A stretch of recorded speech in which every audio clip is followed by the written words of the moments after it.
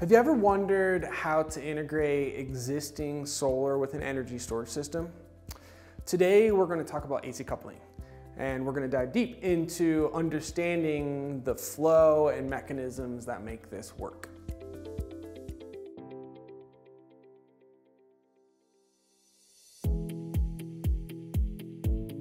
AC coupling is a technique that we can use to deliver power from a PV inverter into an energy storage system. As energy storage systems become more prevalent and the technology becomes more sophisticated, we're having to employ multiple techniques to harness solar power into these energy storage systems.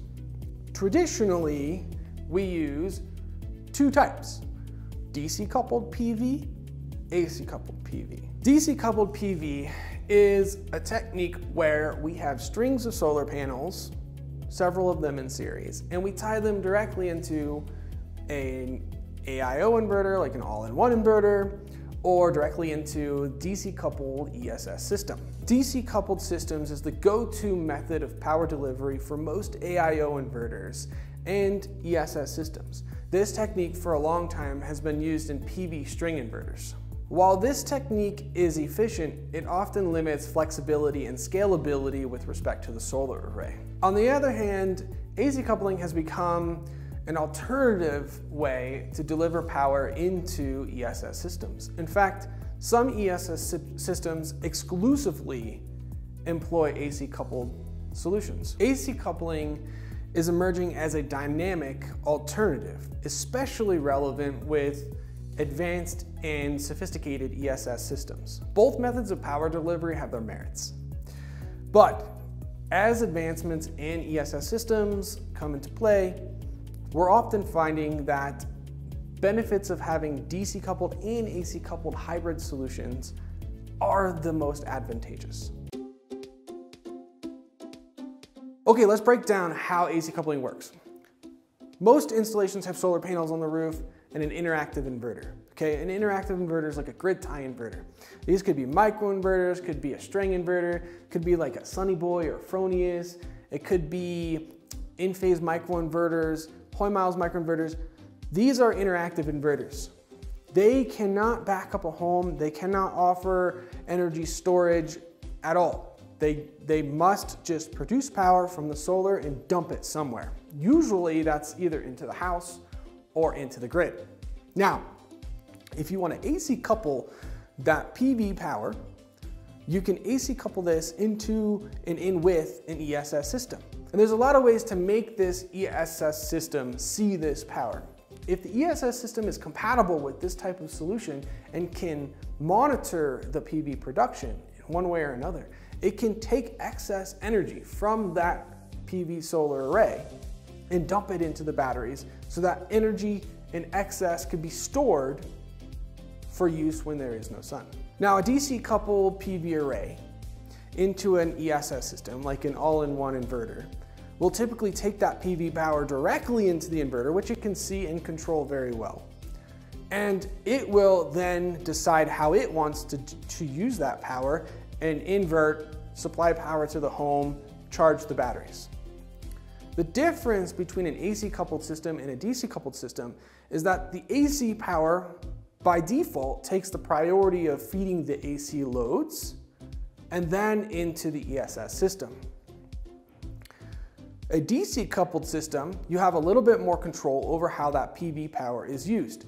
So you can decide whether you want to charge the batteries with that power or invert it to feed to loads or invert it to feed to grid. Now imagine if you combine these two things together. So if you have an AIO inverter that has the compatibility to offer AC coupling and DC coupling together, you can have full control over the DC coupled solar array and significantly offset your AC loads with AC coupled power. This makes for a very efficient system because PV inverters are incredibly efficient at taking PV power and inverting and offsetting loads. And AIO inverters or DC coupled solar is really efficient at charging batteries. And so if you have an ESS system that you have a bias on heavy AC loads, like air conditioning or pool pumps or whatever is a consistent load throughout the day, you can use a component of AC coupled solar and DC coupled solar to effectively maximize your system performance. These types of solutions can be used in residential, commercial. In fact, for larger utility scale ESS platforms, they're almost exclusively AC coupled because they have a huge bias on AC production. The main goal of PV power in these types of applications is to literally offset the grid. So the AC takes priority and battery charging is supplement. It is really important to note that AC coupled systems really do not work effectively if you have an ESS system and exclusively use AC coupling for zero export. If you're trying to do zero export, which means essentially you're not trying to sell power back to the grid, you're trying to do self-consumption, where you're trying to consume all your own electricity, an ESS system will have a very hard time understanding the maximum production capabilities of your PV. And so AC coupling in that solution doesn't work very well. AC coupling can be used in applications that are off-grid, but special considerations have to be made when you use AC coupling off-grid. It's very important in an off-grid application, if using AC coupling, that you have a major component DC coupled, because the inverter system needs to be able to fully utilize the solar to be able to charge batteries.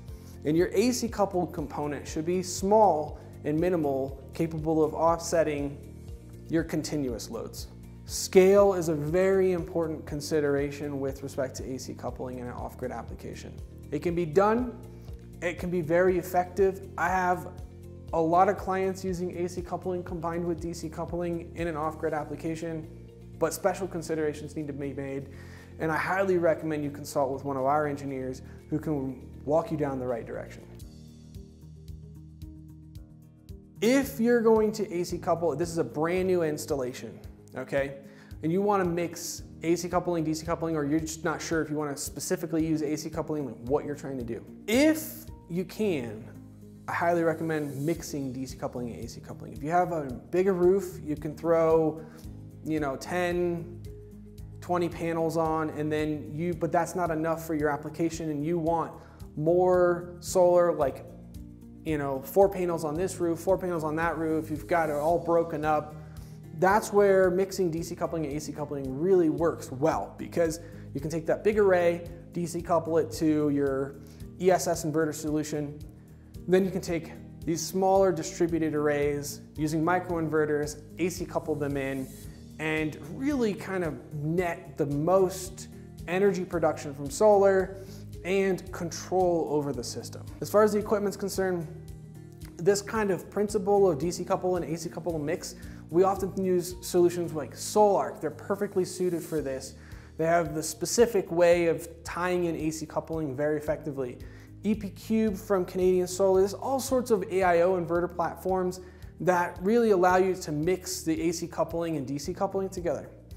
AC couple exclusive solutions are going to be all your AC battery solutions, right? So you've got like the in-phase AC battery solution, you've got LG Home 8 AC battery solution, Franklin, and various other AC battery solutions that have to be AC coupled. There's no DC coupled component to them, right? That's obviously going to limit their use case because you have to use AC coupling with them, and there are limitations with using AC coupling. All right, so I know that was a lot to take in through AC coupling, DC coupling, inverters, brands at you, concepts, off-grid, interactive, lots of terminology here that might be confusing. Don't worry. We have more videos to come talking about all sorts of different concepts. We're here to help you understand different techniques, different methods of power distribution and energy management. Our team of engineers stands by to help you pick the right products and put together the right system and design for your application. We're here for you. If you want more information on these concepts, you can visit our website, go to our learning center. We have a bunch of articles talking about these different concepts. If you found this video useful, give it a like, subscribe because we're making more content, and we're here plugging you into solar.